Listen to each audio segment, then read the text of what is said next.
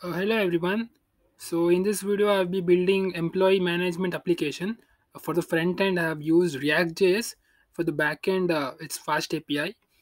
Yeah, so I'll just go through the demo how it works. So I have to enter the employee ID, something like 29. So I have to enter the name of the employee. I'll enter Arun. So I have to enter the age. It's like 25. I can choose any of the position. Let me choose this one, and experience. I can just give 3 years of experience. So if I submit, the new data will be added here. So I can read, I can delete it. So if I enter delete, so that is gone. So that will be deleted. So yeah, this was the simple application which we'll be building using Fast API and React. So let me show you how the backend is built. So this is the fast API docs which we'll be building. We'll be having four URL things. So two get request, one post, and one delete. So we are using these four in our application. So if I hit all, we'll get all the details available. So if I hit try out, so if I execute, I'll get all the available data. Similarly, uh, we can get even by ID. We can post, like we can create new employee. We can delete the employee by ID. So we have these requests. So this is the schema. So we'll see more about in the code. Again, I had just a ID, name, age, designation, and experience.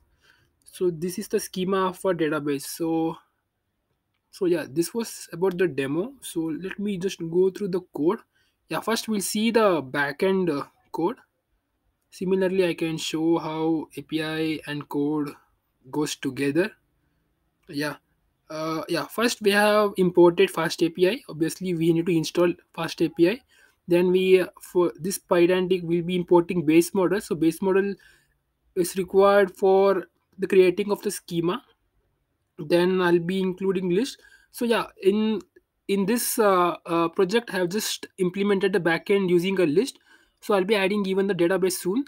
I'll be adding database as well as I'll be dockerizing it. So again, I'll post a video when I do that. So yeah, I'll assign app to my fast API and I'll create the schema of class. It's same as this schema here. You can see employee ID, name, age. Same thing I have declared here.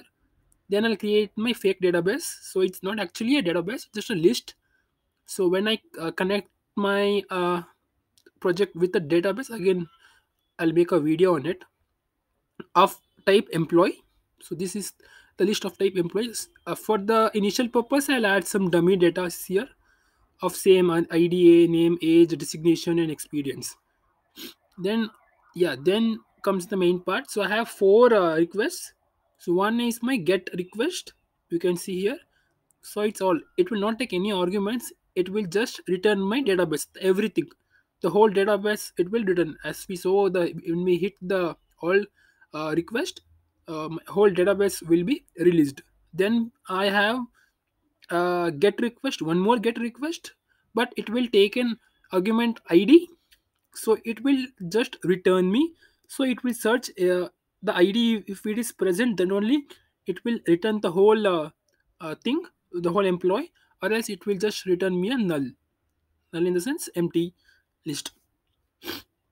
Then I have one post request. So like if I want to create a new employee, I'll create using this post request. Again, it will take the employee. Again, it will check if the same ID is not present. If that is not present, then it's okay. I'll just append the new employee object to my list, or else I'll return that it's already exist. Then delete. Again, it will take the ID.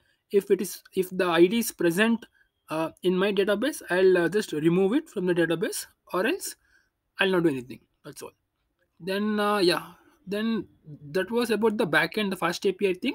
Then we'll see how the front end is built. I just have three here, three components. One is my employee, one more is this form, and at the end I have this employee card. Okay, so let me just go through the front end. Yeah, Yeah, this is the app component. I have just three here, three things. One is the h1 tag, that is employee management application. One is the form post, and yeah, form post in the sense this is the form post. Employee cards. This I just have three components. Let Yeah, first we'll go through what exactly is this form post. Form post is this one itself. So this the whole form is the form post. Uh, yeah, it's just a normal React form. Yeah, it just consists of a label, input label, input. Like this is the label and this is the input. Label again input, label again input. Only thing it differs from the normal HTML is I have added the functionality. So I have used use state. So use state again, it's initially an object. So if I change anything, if my on change, if I changed any value, the new, so suppose if I change the id, my id will be updated to the new value. Initially it was 0, it will be updated. Rest all the elements will be same as it is. So I have used this spread operator. So again this makes sure the rest will not be changed, only the targeted element will be changed. Same thing I have did for all. Even you can optimize it by using some other state, like use immer and all. If you can optimize it. Then yeah, the main thing is if I hit this submit button, this submit button uh, this function will be called. So this function will be called, and this is same function, the post function. So here you saw, right, post, I'll be creating a new employee. If I hit that, so if I hit the submit button, all this will be featured here. So new employee will be created. So again it will take I'll see what exact.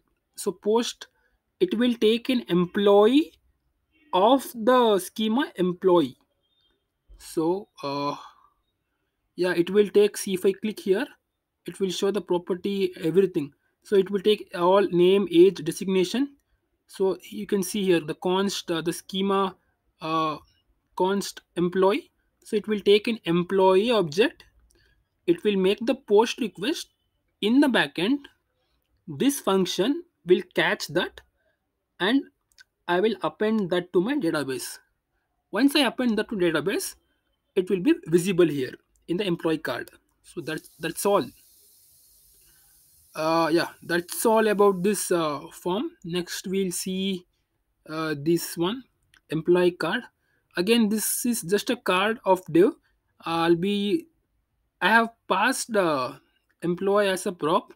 So I'll just map through this employee array of I'll be having a employee of id, employee name, employee age, employee designation, employee experience, and I'll be adding a button to delete it.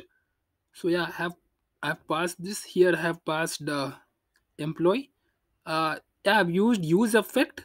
So whenever the employee array changes, this use effect will be called. So what it will do is it will just uh, it will it will call this function, app get items. It will just return all the elements in my database. That's all.